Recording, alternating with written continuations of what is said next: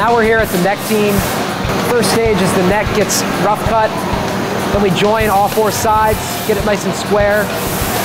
Drill the hole. This is the hole for the CNC machine.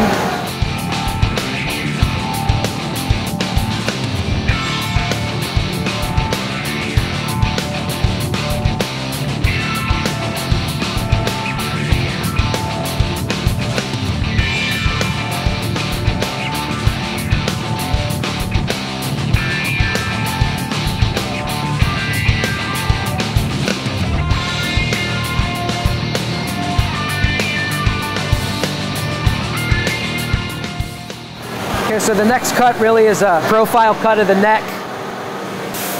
Outlines the headstock a little bit, and it routes for the truss rod. The next deal we're going to do is put the truss rod in, insert the truss rod. So we have a double action truss rod. One way corrects forward bow, the other way corrects back bow. These are very sensitive truss rods. Pretty cool design Paul came up with there. The next stage, all we really do is glue the ears on. What I mean by the ears is because our headstock comes out and back in, rather than waste a ton of wood here, we just try and line up the grain color as best as we can, glue it on. 12 hours later, we're ready to cut it again. So the next stage, we do another profile cut, rough headstock cut. That's where the ears were glued on. Tuner holes are drilled, tuning peg holes are drilled. Does a fly cut, takes that mahogany strip down, so the truss rod is now glued into the neck. Basically, the next stage, we're going to glue the fretboard. The fretboards are cut here, then we send them out of house to a company called Pearlworks. They cut the little channels for the birds, and they cut the birds themselves out. Then it all comes back here, and we insert all the stuff here. So it's all CNC cut, so it's a real nice, tight, precise fit. We coat the bottom of the fretboard with epoxy. There's steel dowels glued into the bottom of the fretboard. We glue it on, clamp it up. When it's cured, it comes out, fretboard's glued on. So now the fretboard is glued on. The next thing we're going to do is the final cut of the neck. So it's the final profile cut, final headstock cut, and actually the profile of the neck. Next thing we're going to do is send the neck to the inlay bench, and the guys are going to put the inlays in. They flood it with super glue. Once the glue is set, they kick it off with zip kicker. They clean that up on the floor sander, then they put the side dots in. So we have a fret slot jig, pretty simple piece of machinery. It's kind of like a table saw, but there's 22 or 24 saw blades. You lock it in, turn it on, swipe it once, and all the fret slots are cut. So the next thing we're going to do is actually radius the fretboard. Up until this point, it's flat. We have a 10-inch radius on most of our models.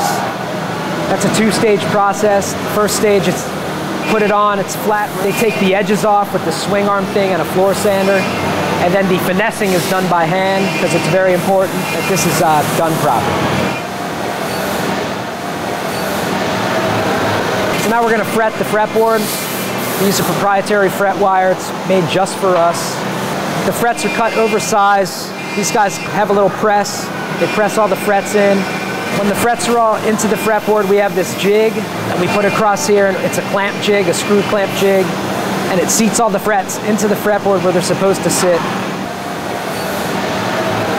When you cut metal, it tears. It doesn't cut clean, and we like our fret ends to sit nice and clean across the edge of the fretboard. So we floor sand this as close to the fretboard as possible. Then we finish it off by hand filing. The same guys that hand file the frets, set that angle, approve the frets. They sand the necks. No matter what, the neck is sent through a final QC. All in all, this process takes 16 to 18 days.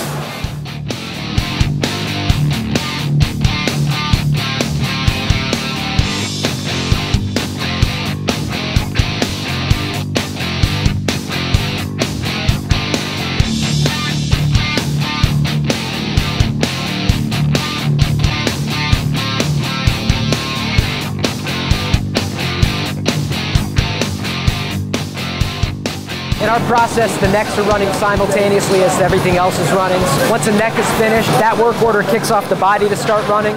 What these guys are going to do is they're going to dry fit the neck into the pocket, And they want to make sure they get a tight seal basically all the way around where the neck sits. Our neck pocket is a dovetail joint, so it fans out slightly. So you slide it into place, dry fit it, make sure it's looking tight. The most important thing we're going to do is set the neck angle. They run a straight edge down the neck. They take a measurement, side, middle, side. Once it's in spec, they can pull the neck out, score the wood on the neck and in the body, ladle a bunch of glue in here, pop the neck in, clamp it up, and it sits overnight for the next stage, which would be finish sanding.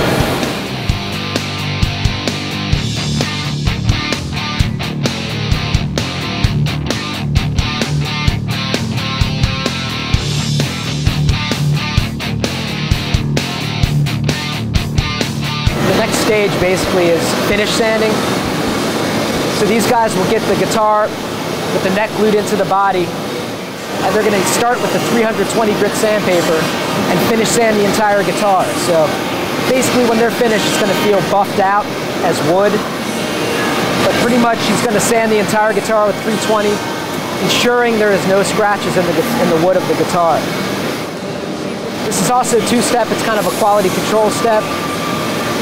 Once he's done finish sanding, he's going to look at the guitar as an entire unit.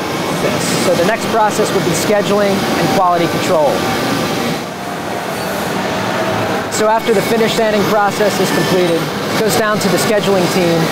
Even though it was just quality control checked by the finish sander, there's a person here at scheduling that's going to go ahead and look at the guitar as a whole unit, make sure everything meets spec. Along the way in our process, everyone that works on the guitar signs their name in it. And this is claiming ownership to the work, so there's a definitely level of pride there that goes along with that. They're going to put this infamous Modcat barcode sticker in here, and that says what model it is, what inlays it has, what color hardware it gets, what pickups it's going to get, what color it is. And then they're going to sign their name in it and send it off to the stain table.